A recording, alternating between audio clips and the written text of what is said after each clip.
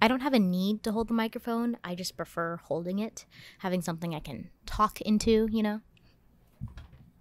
Not the Canada Dry in the shot.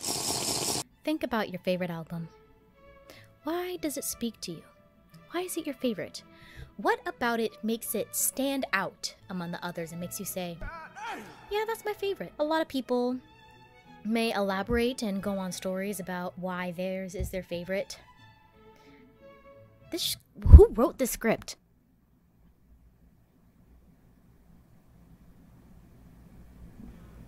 Today I'm going to talk about an album from an artist that I just happened to find out about at the right place, at the right time. Today, God, who wrote this script? Today I'm going to be talking about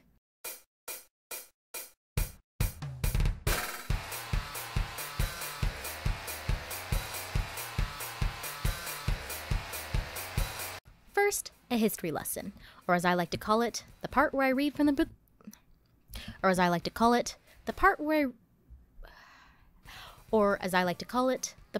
I read. First, let's do a history lesson, or as I like to call it, the part where I read from a Wikipedia article. Nero's Day at Disneyland was an American experimental breakcore music project created by Lauren Bousfield in Oakland, California. Her first album, Attention Shoppers, was released in 2005, followed by From Rotting Fantasy... Why is it whenever I'm recording I don't know how to speak? Followed by From Rotting Fantasylands in 2009. Though the project was cancelled in 2011, Bousfield continued to make music independently. My sister's in the other room making a ruckus. Also, according to the Nero's Day at Disneyland subreddit, she also used to work with a Sean Copperweiss, who played the drums. There's not much information about him, but I feel that's somewhat important.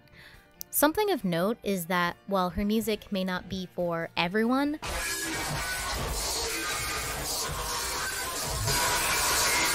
the people that are into it are really into it. Myself included. Enough yapping. Let's look into the songs off her album to get a vibe for the musician that she is and why she might possibly make people feel this strongly about her.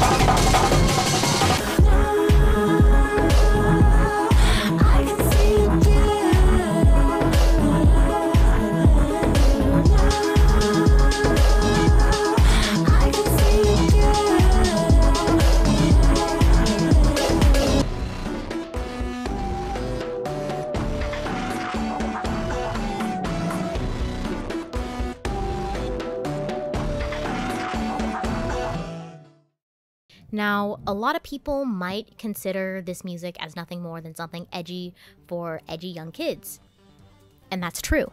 But, at least whenever I found the music, I was in a sort of rough spot in my life.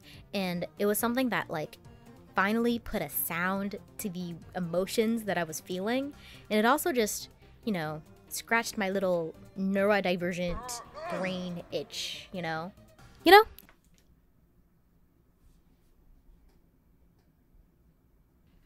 She's gonna have to pay for that promo. So I forgot we were talking about a specific album. Okay, so the album Attention Shoppers in particular is one of the first albums that I found myself going, like, listening front to back over and over and over and over again and never getting tired of it.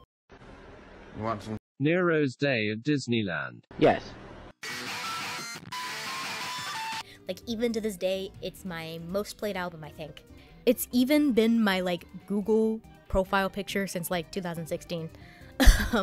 This album was a little more than an obsession to me. Some might call it, I made it my whole personality, which is true. Like I said, whenever I found this album is when I needed it the most. I had, like, barely any friends. Man, this script, I did not need to write that much in the script. Long story short, I basically already said this. Let's move to the next point. So the way that I found this artist is because I watched a video by the YouTuber Solar Sands, who, you know, shout out to him. I like the new video essays that he's been doing. So it was a video about Lauren Bousfield, because I think this is right after she had, she was in, like, a house fire.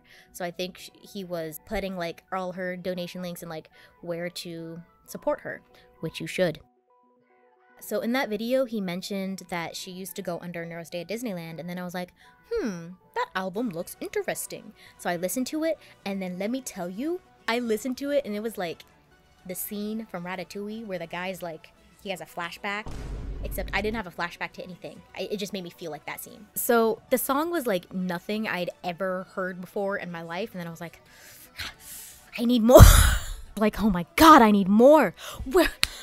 God, where am I gonna get more? And so just the more I researched about her, and even to this day, the more projects I listen by her, the more I realize, like, I notice how she's been, like, honing in her craft. She's been, like, working on it. Sometimes I listen to some of her songs and I'm like, she was, like, doing the scene in Toy Story where he, like, does the restoration to Woody, but she was in the studio creating that. That's what she was making. She was forming it. She's formulating. She was formulating the song. So, without further ado, let's dissect why her music works so well and why I love this album in particular. I keep on forgetting this is supposed to be about the specific album. If you were to put her music in a specific box, which is really hard to do, you would say technically it's breakcore. It does use a lot of the, you know, I forgot what it's called, the beats for breakcore, you know, Powerpuff Girls intro, Amen Break. Guys, look! It's pretty! Let's catch it! And it has a lot of higher BPMs, which is probably why it scratches that little brain itch for me. If you look at her newer works, there's a lot more than that. There's a lot of ambience that goes into the soundscape, and I've always felt like breakcore is not a good enough descriptor of the type of music that she makes, especially, like, some songs you could be like, this is breakcore, but then there's other stuff where you're like, is this really? Like, play me Wrapped Around the Pole or Theme for a Chase Scene Architecture and tell me that's breakcore. Cause it's not. We need to, like, come up with, like, a name for this genre, cause I want more of it. It's so interesting. One thing that I love about all her songs, especially the longer ones, is that she builds upon musical ideas throughout the song. Like, a big example is my favorite one. Sable Leathery Wings. I keep on forgetting the title of it, but it's a really good song. And the song is like 6 minutes long. I exaggerated, it's 5 minutes, 42 seconds, but it's like 6 minutes long. As someone who happens to be a deficit of attention, it keeps my attention the entire time because there's so many things that are going on. The way it builds on, like, it takes you on a musical journey. I love when music takes you on a musical journey. Top 10 things I like that music does is take you on a musical journey. And that's what that song does. I think I'm gonna make a video about that song in particular, like dissecting it. Like, you know, call that song like a frog in freshman year biology, because I'm dissecting it.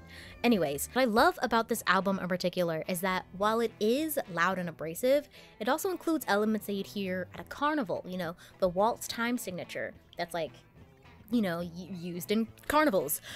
It, like, auditorially,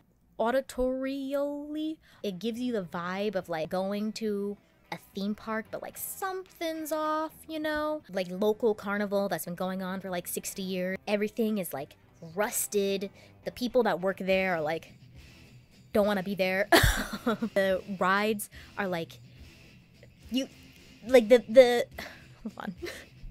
The whole thing hasn't been inspected in like 10 years. You walk in there and there's like a lawsuit. You can just feel it. Like it comes over you, just the lawsuit energy that happens. That happens when you what? The carousel is like, you can hear it whining out of years of use, you know, rain, all other different types of... Girl, where am I going with this?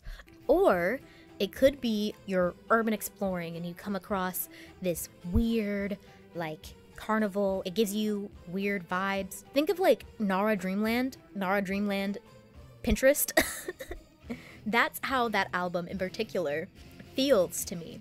There's a lot of themes on that album. Lost in Bonerland, it's been theorized that it's about, you know, gender dysphoria. Brand X is about being like dumb consumers. Maybe I'm looking way too into this. Maybe they're just dumb songs. But if you think about it, Brand X ties into the title, Attention Shoppers, the like Mickey Mouse gas mask that you see on there. You know, Disney, consumerism. It's like something cute and innocent like Disney, but it's a gas mask? Oh my god! I had a whole era where I was obsessed with it. I was like, did you know that in World War II, they had gas masks that were Mickey Mouse shaped? So the little kids could, no, this wasn't World War II, this was the Cold War. So that little kids could not be scared of the gas mask. This is so, and they're so rare because there wasn't many of them made. So the fact that she found that like picture and used it for the album, and like the title's like Attention Shoppers, like Nero's Day at Disneyland, like it ties into the name. Oh my god, her mind.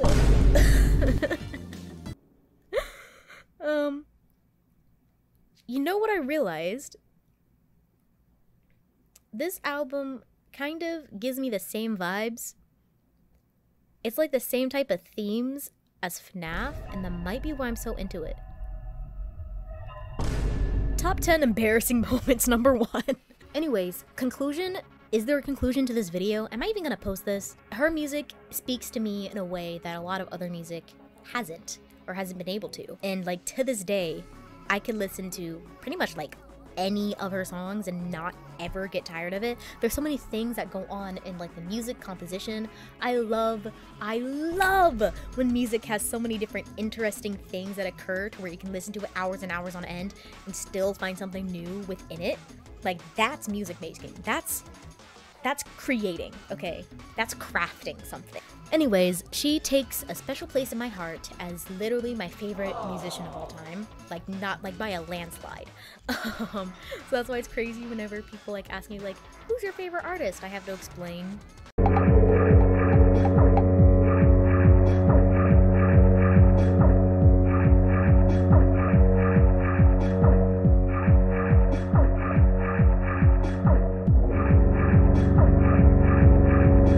Yeah, I've created my personality around her music, specifically that album in particular. Did I elaborate long enough? Am I making any type of sense? Yeah, I have a lot of passion for a little underground... I'm not gonna make myself say that. Bro, why did I write my script like this? Y'all was gonna make me do the whole video and not tell me that my jewelry was lopsided? Okay, I see how y'all are. Y'all are all fake. Anyways, that's the video. Bye.